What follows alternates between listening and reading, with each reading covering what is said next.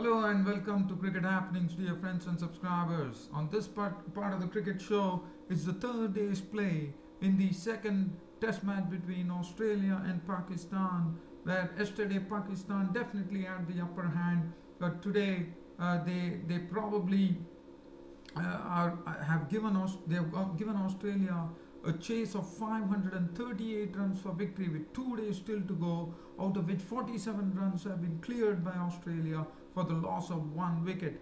And it was another eventful day, and we also had a bizarre run out which happened with Azhar Ali and Asad Shafiq chatting at mid pitch when the run out happened. So I'll be talking about that. So basically, the Pakistan declared at the 400 for 9 declared, and then they set a target of 538 for the Aussies, and Babar Azam missing up his maiden Test century once again, as it's been quite some time that Babar Azam has been trying to make his mark in Test matches, but unfortunately he was out for 99 today. And Sarfraz Ahmed continued his first innings form to make 81 runs. So I'll be talking about all that, and then we'll also look at keeping the topic on Pakistan. Pakistan actually, Mohammad Amir, who has already been has lost favor with Pakistan right now. As you know, he's not a part of the scheme of things right now, and he has also been dropped for the T20s as well, the 3 T20 match series which is coming up between Australia and Pakistan. And we'll have a look at some other cricket news. But let's dive into the third day's play, which is the most exciting test match which is happening. It's the third day's play in the second test match between Australia and Pakistan. And let's have a look as to what really panned out in this particular match between Pakistan and Australia. And as I said, today Pakistan resuming on their overnight score, which was they had lost 2 wickets, as you would remember. They were 20 for 2, as you would remember, and now we will have the story of the day here. They were not 20 for 2. In fact, they had lost. Fakhar Zaman was into the pavilion for 66 runs, which I talked about yesterday, and Azhar Ali and Haris Sohail were at the crease today.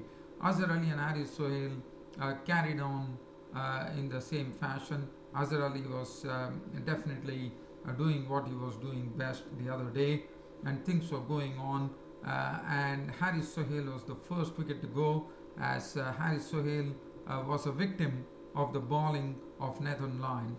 Nathan Lyon gave them a breakthrough, a very quick breakthrough on the third day when it was very well bowled by Nathan Lyon. He forced Haris Sohail to jump down the track to have a go at him. It was a ball which was flighted but a bit slower in the air, and Haris never got to the pitch of the ball. The ball spun away. Payne had to complete the stumping. Payne was the one who stumped him, and Haris Sohail was gone. Stump Payne bowled Lyon for 17. Scored at 154 for 3. But Pakistan had nothing to worry, because they were still doing very well. As Babar Azam and Asad Shafiq, in fact Asad Shafiq came in to join Azhar Ali. Now and Babar Azam came in, and Babar Azam was and there was only 6 runs added after the dismissal of Haris Sohail. Now listen to this. This was the most eventful happening on the third day, and look at what happened.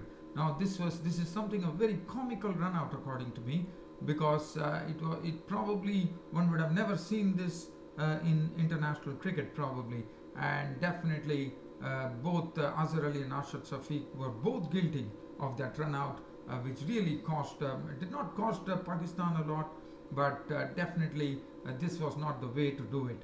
In fact, just describing you this bizarre run out that happened between Azhar Ali and Asad Shafiq. Actually, Azhar Ali was on strike. Mitchell Starc was the bowler. He edged the ball past the gully, and the ball actually stopped before the boundary line, and Azhar Ali and Azhar Ali and Asad Shafiq were thinking that the ball had already gone to the boundary, and they decided to have a mid-pitch conversation without noticing where the ball was. Now, Mitchell Stark had already chased the ball because, as I said, the ball stopped just inches inside the boundary line. Mitchell Stark picked up the ball and relayed it to Tim Paine, and Tim Paine knew that this was an opportunity because Azhar Ali and Asad Shafiq were definitely having a lot of a really mid-pitch chat with each other, and they were under the impression that the ball had already gone for the boundary, and they really got a shock of their the shock of the day here as Tim Paine actually whipped out the bails, and as I said, the ball was in play. So basically, it was a clear decision that Azhar Ali had to go, and what a silly dismissal here. With both the batsmen not watching the ball, assuming that it has gone for a boundary, and it ended Azhar's innings, and Azhar Ali, it was a big wicket, he was gone, run out for 64 with 4 boundaries, and this is a lesson for every player that you have to keep an eye on the ball because the ball is still not dead. If it had gone onto the boundary, one could understand that the ball was dead, but the ball had stopped inches inside the boundary, and the batsmen were having a mid-pitch chat between each other, and what a silly run out to have. So after that, Asad Shafiq was there along with Babar Azam. Asad Shafiq probably felt a bit guilty that Azhar Ali was run out. So Asad Shafiq decided to rein himself in, and Babar Azam was simply superb.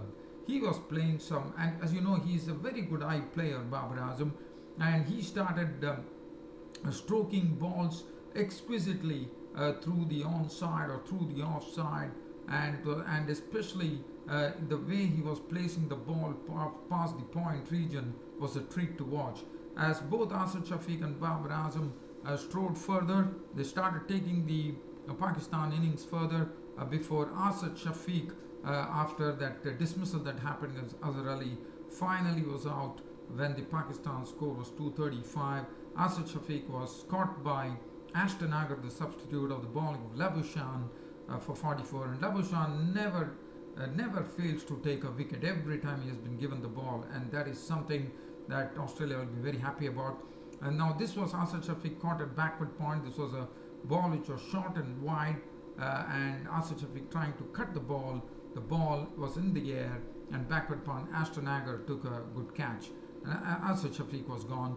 Now Babar Azam was joined in by Sarfraz Ahmed, the captain, 235. But Pakistan had nothing to worry. The cushion of 137 runs along with the 235 was really making the score look very big.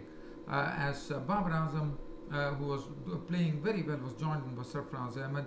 Sarfraz Ahmed this time, compared to what he did in the first innings, decided to play a sort of a really sedate role, but made sure that he was there at the wicket along with Babar Azam, and things were going on. From 235 for 5, there was another very good partnership that happened between Babar Azam and Sarfraz Ahmed, which took the score with a very good partnership, which yielded 133 odd runs for the 6th wicket, and things were going on well, and Babar Azam was just inching towards his century. He was 99 not out at that stage, and one would have probably been very happy to see Babar Azam after a long time trying to get. He has been dismissed in the 90s as well, and one was really looking forward to Babar Azam getting his maiden test century, and look at what happened. Mitchell Marsh was the bowler.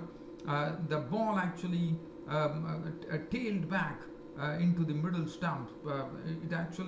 It was coming on an angle, and the ball was tailing back, and Babar Azam was rooted to the crease. He was hit above the knee roll, and it was reviewed, but the ball tracking came up saying that the ball would have hit the leg stump, and one felt so sorry for Babar Azam that once again he has missed his century, and his maiden century has been eluding him time and again now for Babar Azam. One really felt sorry for Babar Azam, but Babar Azam had to leave as he was out LBW bowled Mitchell Marsh for 99, which included 6 fours and 3 sixes. And what an innings from Babar Azam. A beautifully crafted innings, and it was a real shame that Babar Azam could not make his maiden test century. Well, Babar Azam, very, very unlucky, I thought, but he had to go. Sarfraz Ahmed, then after that, it was left to Sarfraz Ahmed to really, stage the crusade. As Bilal Asif, Nathan Lyon was brought back, and Nathan Lyon picked up 2 wickets by getting rid of Bilal Asif for 15 with 1 4 and 1 6, and Yasir Shah was out for a solitary boundary. LBW ball Nathan Lyon, and now the score for Pakistan was 394. Sarfraz Ahmed was LBW ball Labushan for 81. This was a ball which was full. It was full on the middle stump actually, and Sarfraz Ahmed could not place bat to ball, and that ended up in the ball hitting his pads, and there was a big appeal, and that was then Sarfraz reviewed it, but it was of no avail, as the ball tracking said the ball would have hit the off stump, and Labushan had once again taken another big wicket. With Sarfraz Ahmed gone, LBW ball Labushan for 81, 5 fours and 1 6. A very good knock under the circumstances by Sarfraz Ahmed, and then finally he applied the declaration when the magical score of 400 was reached by Pakistan, with Mohammad Abbas and Mir Hamza not out on not respectively, and 400 for 9, thus setting the Aussies a target of 538 runs for victory. And with 2 full days to go, it was a very good challenging declaration. It was a very good declaration. Now, the bowling, I would like to say, Nathan Lyon, 43 overs, 8 maidens, 135 runs and 4 wickets, 2 for 74 for Labushan. As I said, every time he has been given the ball, he has struck. Now, what Australia would be looking forward from M. Labushan is very simple. They just want him to get runs under his belt. And so it will be interesting to see, because he's a part-time spinner, but he's a mainstream batsman. So one would like to see Labushan get into his groove, probably in the second innings. Well, for Australia, so they were set a target of 538 runs for victory, and for Pakistan, they had immediate joy, as with the openers Aaron Finch and Sean Marsh. Sean Marsh, in fact, they changed the plot a bit.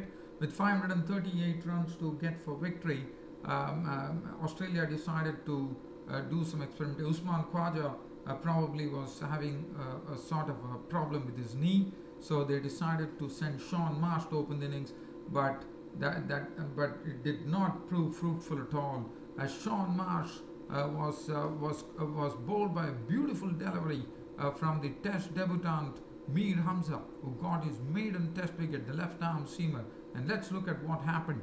Now, this was a ball. This was an absolute Jaffa, as we call it in cricket. This was a ball which was angling in towards the off stump.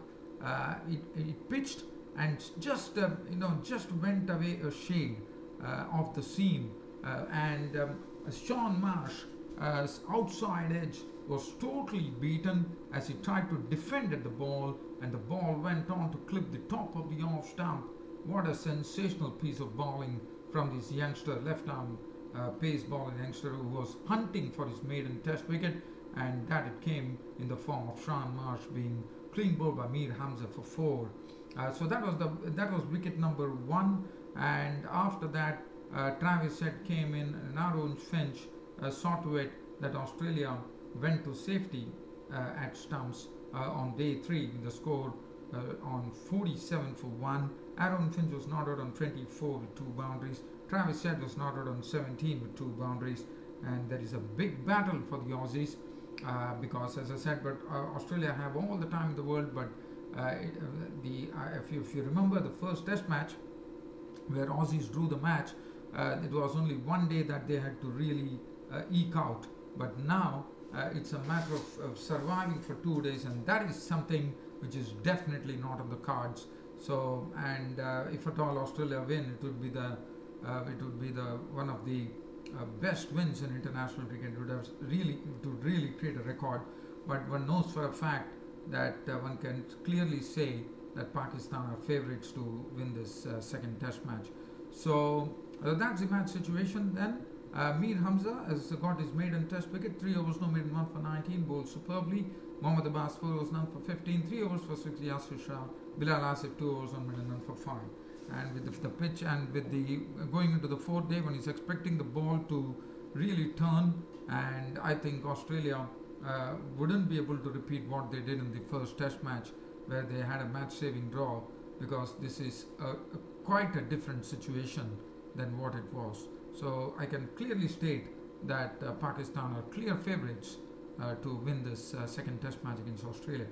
Well, now from here, I'm just going to give you news that Mohammad Amir, who has already lost favour with the Pakistan selectors after his poor showing, has also not been selected for the 3-match T20 series, which is coming up between Pakistan and Australia, with the first of the matches coming up on 24th of October, I reckon.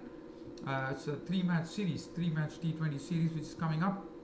Babar Azam, the left-arm spinning all-rounder, who could not take part in the Asia Cup due to injury, has come back. They also included a rookie by the name Waqas Maqsood.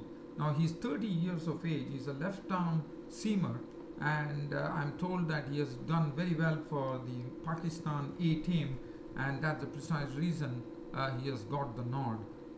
And other than that, the team T20 squad: Babar Azam, Mohammad Amir, Saibzada Farhan, another newcomer who has definitely played a few T20s.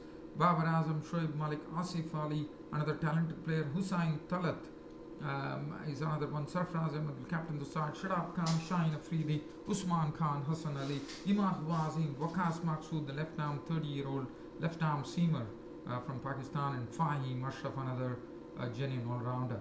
So this is the team composition. Well, dear fans, friends and subscribers, I'm trying to see whether there is any cricket news that I need to really talk about, and I will be winding up my cricket show shortly.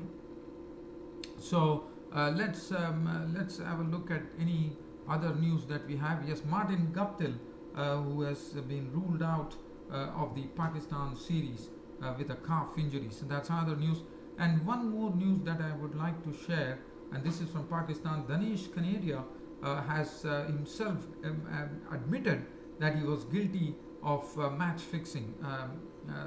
So yes, himself pleaded guilty. Now this was in the English County Cricket League, as you would remember. There was a particular incident. So Mohammad Danish Kanadia, the leg spinner, has come up clean and said that he was definitely guilty of spot fixing or match fixing, whatever you call it, which was very sad, which happened in the English County Cricket League, in my opinion.